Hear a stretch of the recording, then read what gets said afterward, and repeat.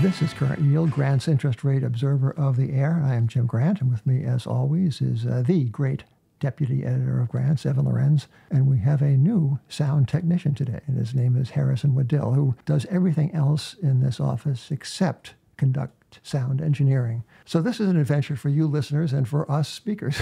But thank you, Harrison. And we have a guest, as we are wont to do. And our guest name is David Samra, and he is one heck of an investor. He's a managing director at Artisan Partners and a founding partner of the International Value Team. And a great favorite of Evan's is the entire Artisan Partner enterprise, right? I've been impressed by their analytic team. Yeah, and by the results. So we'll get around to David in one moment. Hey, Evan, I have noted a couple of things in the past few days. One, I've noted the New York Times is putting, or thinking about putting, its podcast behind a paywall. It's good news, right? Yeah, so you're saying we're going to be safe?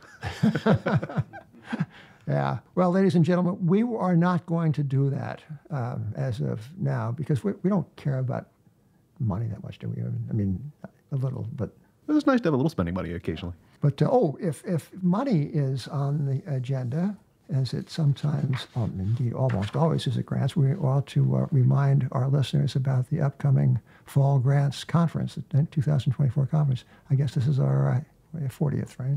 40th Annual Grants Conference. It's Tuesday, October 1st at the Plaza Hotel. And speakers include Boaz Weinstein and Sean Feiler and Bob Robati and Michael Green and Stan Druckenmiller and William A. Ackman. I've got Bill Ackman's title. I think I might have mentioned this once or twice or a half dozen times around the office. The title is Harvard Corporation, Buy, Sell, or Hold. Yeah, I'm a seller. I'm a seller at zero. No, I speak, ladies and gentlemen, not as a critic of Harvard, but as a proud alumnus of Indiana University. So I want to get that. So we are going to hear from David in just one moment. But in the meantime, Evan, I have a new gimmick. And the new gimmick is we are going to play a little bit of Jeopardy. And I'll be Ken Jennings just for a few minutes, intermittently during this podcast. And let's see, the category is World Moguls for $200, right? Okay. And the first clue is kicked out of high school and was 3 times successively unsuccessful at getting into a crummy college. I think I need another clue for that one. Yeah, well, they'll be coming up. And David, you have to withhold because you're going to get this so soon. Do I have to answer in the form of a question? Yes. Otherwise, there's no $200. So, David, tell us about this thing about buying low and selling high. How do you do it? You do it very carefully. It's driven mainly through having some well-researched conviction in a number.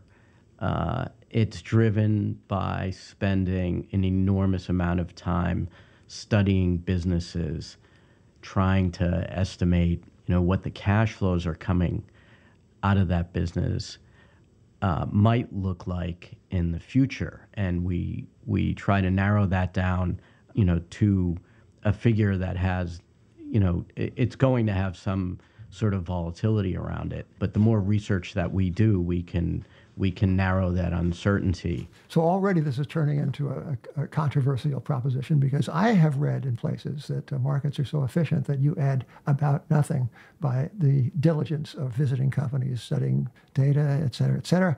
And what say you to that? The evidence for it, of course, is the titanic success of index funds.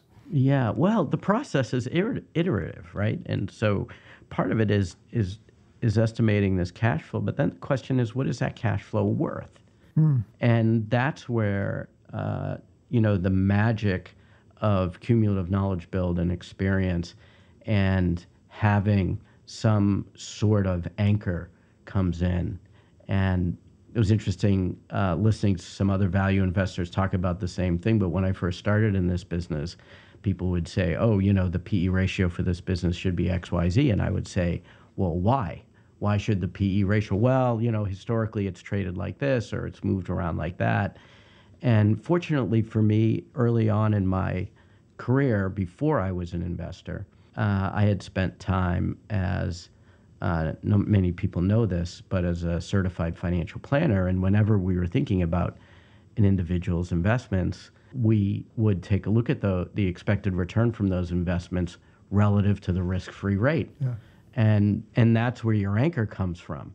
And as long as you have an understanding about what type of business this is it an above average business? Is it a below average business?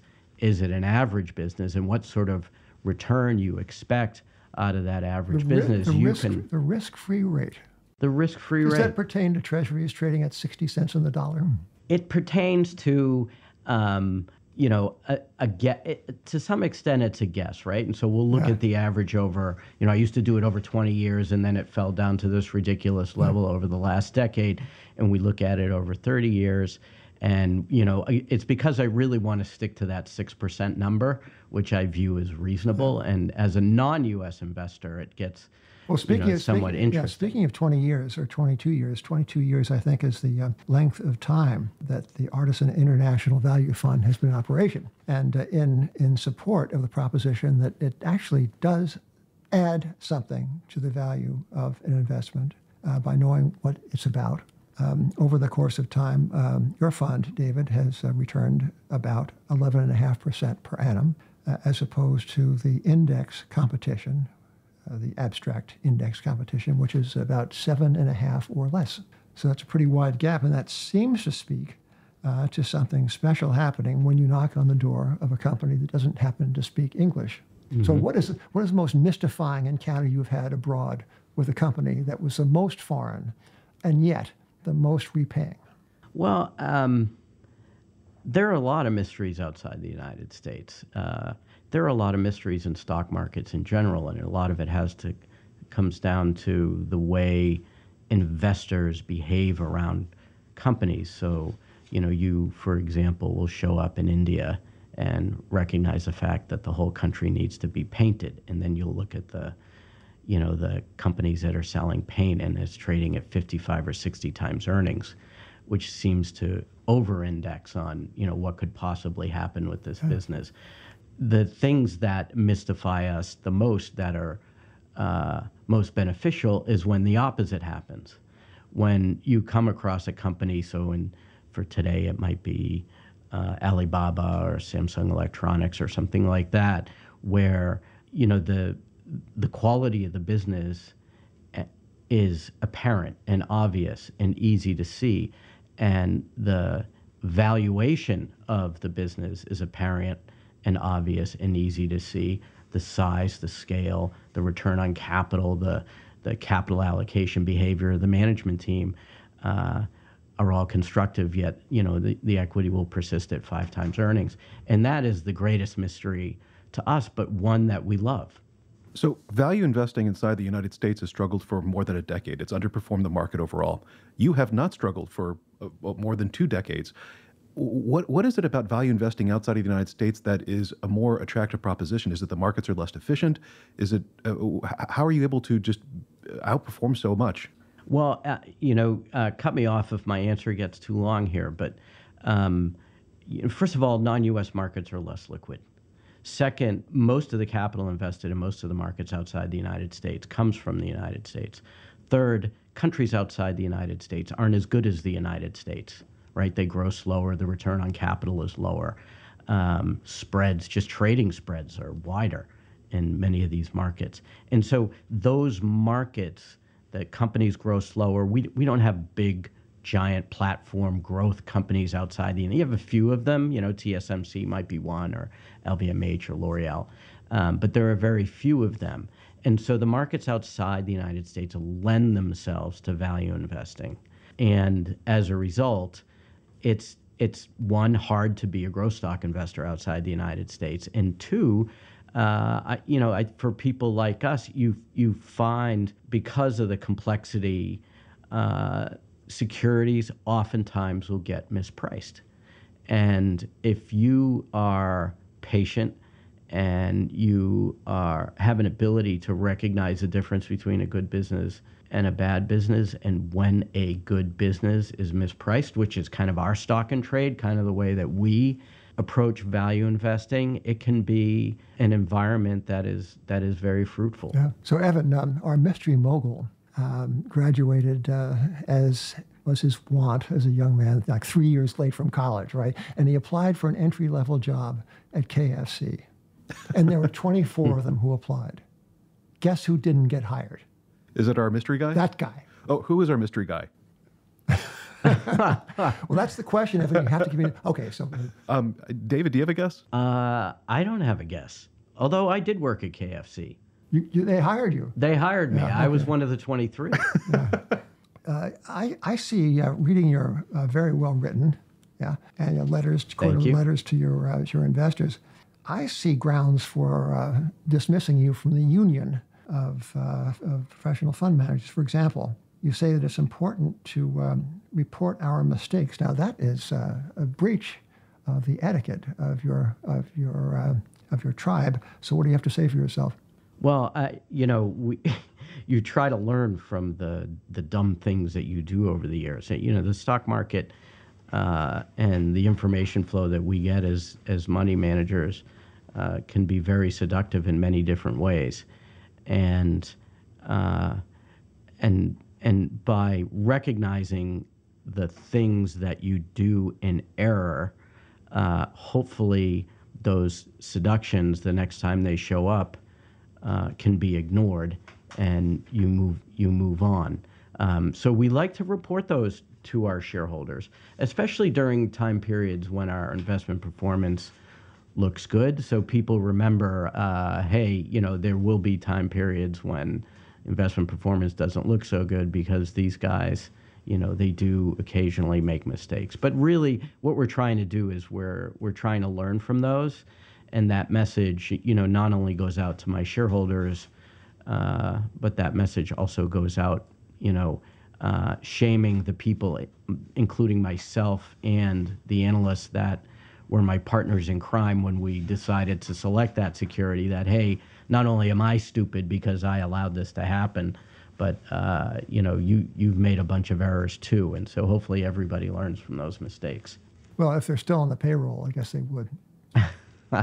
So something you said here in the annual report for 2023, I thought struck me as it's a very compellingly easy and helpfully simple way of analyzing the environment in which we all do business or write about doing of business. So you say that you're talking about your top holdings, and in aggregate, the revenue and operating profit from these businesses in 2023 was looking to come in at a little over $385 billion and $44 billion. That's revenue and operating profit. $385 billion for revenue and $44 billion for operating profit. That's 2023. And compare that with the final figures for 2022.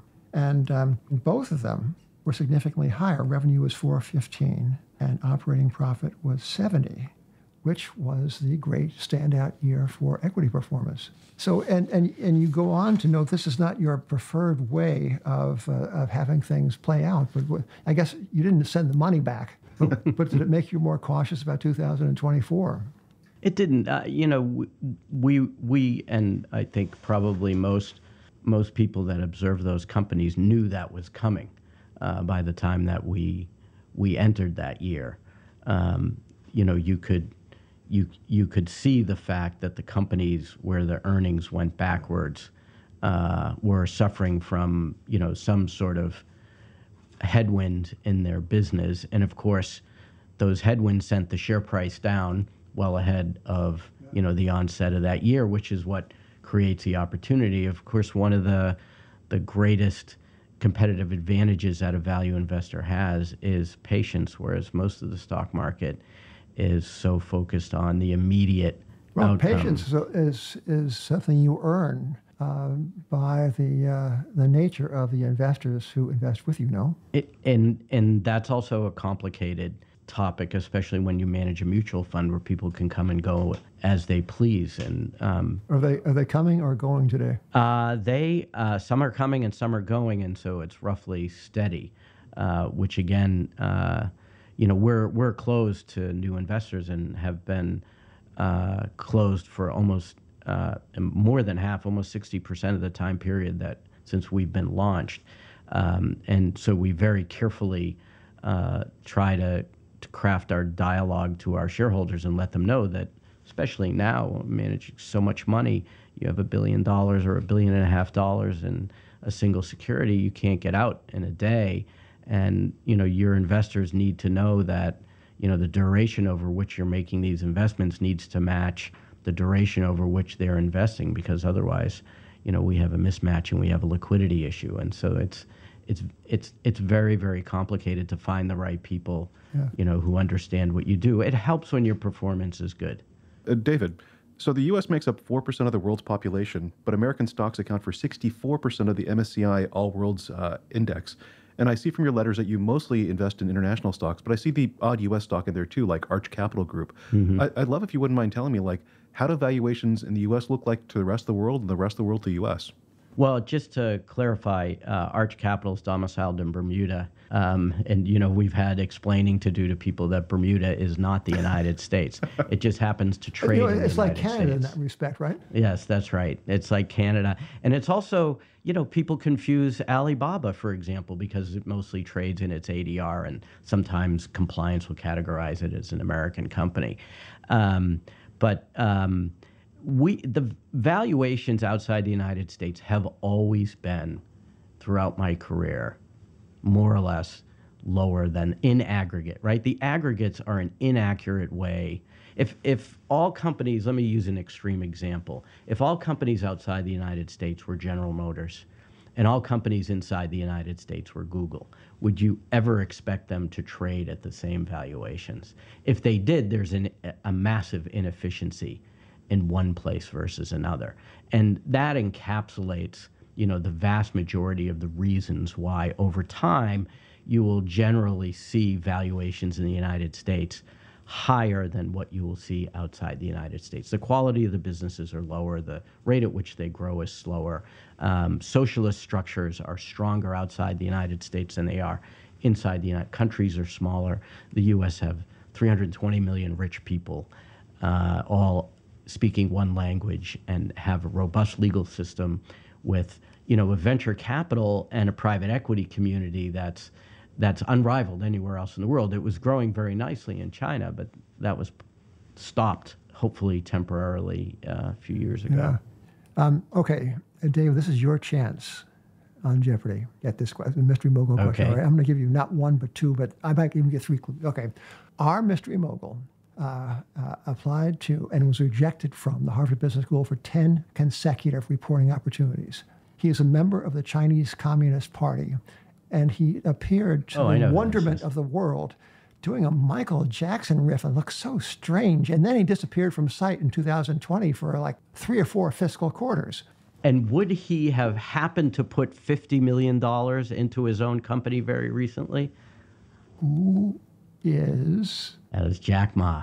Who is Jack Ma? I thought this contestant would never get the answer. So tell us about Alibaba, which is trading 5 times earnings, right?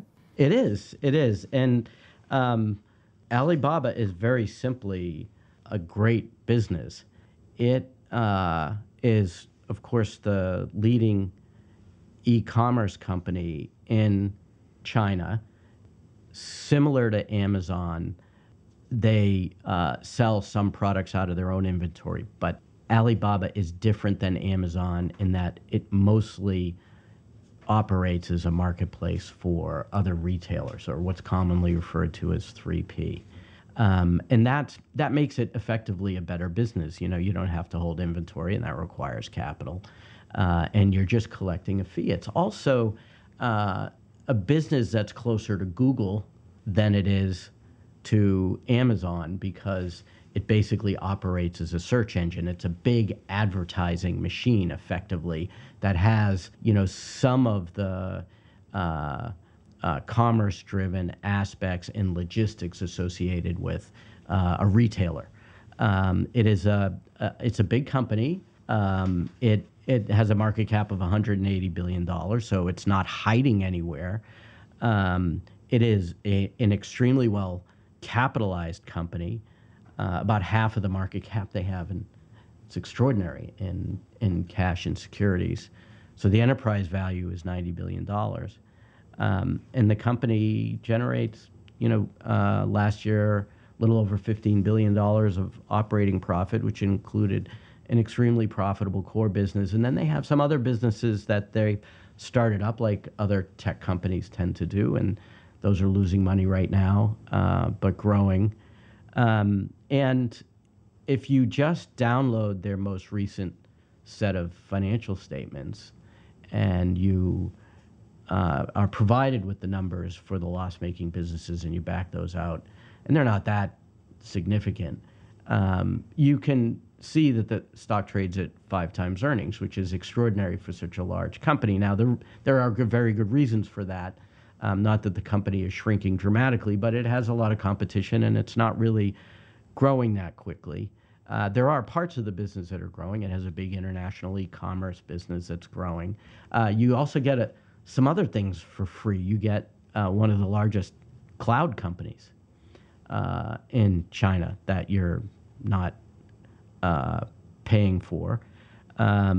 So, when you're small, you have a small pool of capital that you're investing, and we had many of these when we were running small amounts of money. We could go to South Korea or we could go to places in Italy, and we could find these little companies that were terribly mispriced.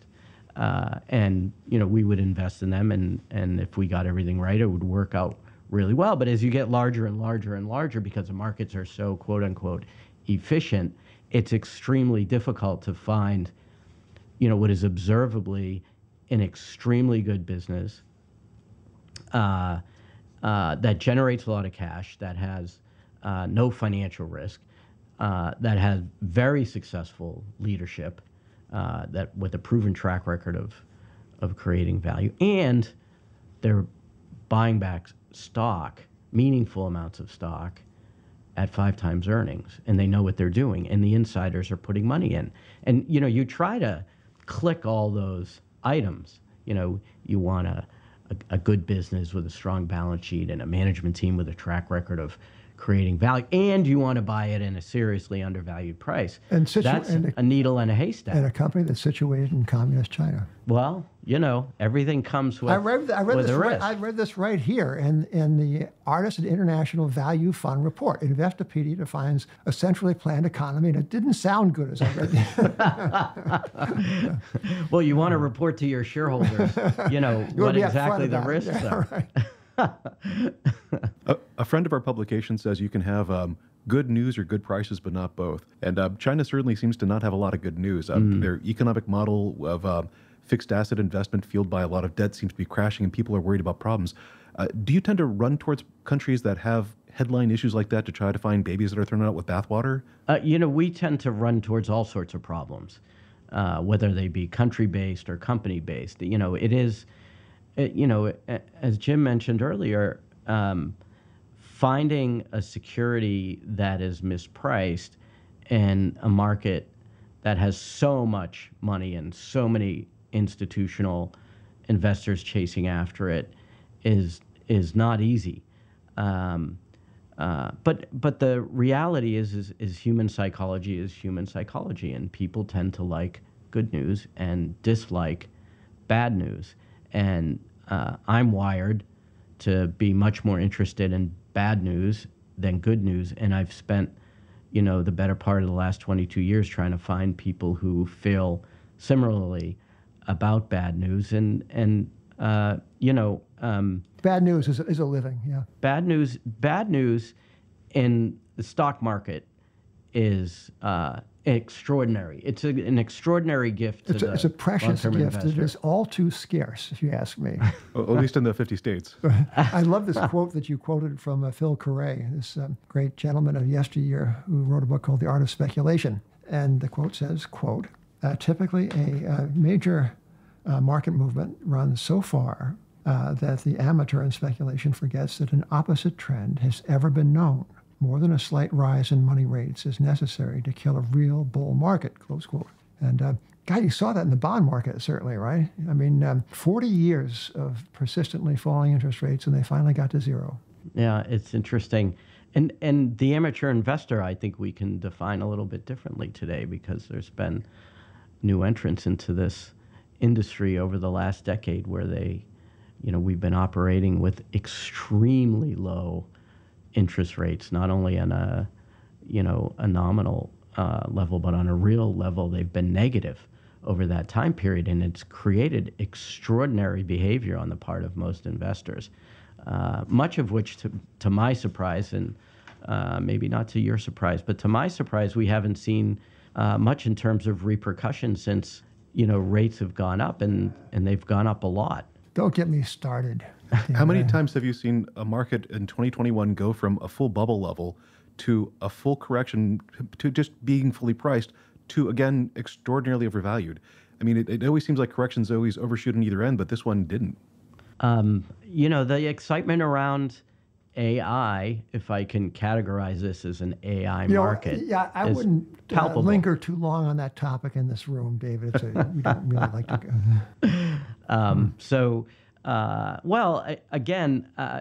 I think that human psychology is what we're dealing with here in the stock market, and that is what creates the opportunity. Whatever turns out to be false in the current reality will potentially result in some level of opportunities. One of our earliest investments was in a company called Amdocs. And I don't know if you've ever come across this company, but it's an Israeli company. It was one of these that was listed in the United States that my compliance group told me was an American company. And they were casualty of the tech bubble when it had burst, and effectively what they did is they ran billing software for telecommunications companies. And one of the things that a telecommunication company is not going to do is stop sending out its bills. It was a net cash business, and it was trading at 6 times earnings, not so different than where Alibaba is trading today. Its growth, the AT&T was a very large customer. It had a somewhat concentrated customer base, and its business went backwards for a little while. And then, it was a very well-positioned company, and as they started to take on new customers and it started to grow, it went from, 6 times earnings up to 20 times earnings. And that's what we love. We love to find a good business because a good business has an opportunity to go from a very low multiple to one that's more reflective of a better than average business multiple. And that's the Samra juice, so to speak. That's what we recognized very early on. Not that we're looking to buy a good business at a fair price, right? There's a lot of value investors today that are running around talking about that and doing that. No, we want to find a very good business at a significantly undervalued price. And that's way harder to do than finding a good business. Well, what do you do when you don't find them? How much what's the most cash you have ever had in your portfolio? So this is also, part of human psychology. We went through a big run and very good investment performance post the financial crisis. And I went back to my customers who had signed on to a limit for cash at 10% when we started way back in 2002. And I got them to agree to increase that limit to 15. And so we can go to 15 and hold cash at that level when the environment is like this. Why a limit at all? There are business reality. I was an analyst when we started. I put all my own money in the fund, but I work for somebody, and somebody wanted to have a business and had parameters, and we got in a room and we arm wrestled around those parameters of what I would like to do as an investor and what they would like to have as a business, and that's where we came out as to what was acceptable, and we work on these terms over time. But today we live with a 15% limit. Well, shouldn't there be a codicil that if Treasury bill rates are in excess of 4.9%, cashes could be a maximum of 95%? So, David, tell us the parable of the wall you built on sand on a rising slope. Well, I sometimes I tend to do things on a whim, and luckily I'm married. Like to investing, a woman. right? Not in Oh, investing, no, just the wrong things. personal things. Personal Okay. things.